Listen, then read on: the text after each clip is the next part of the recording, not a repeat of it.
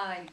Today I'm going to talk to you about Ed, one of the main characters in Weit, ganz, Ed is a young man who, on the outside of it, looks like he has everything, but he's made a catastrophic business decision and now he's facing the consequences of his mistakes. He's facing ruin, and it's at a low point in his life when he comes across Jess and her quirky family, and in a moment of madness agrees to drive them 400 miles to a maths competition.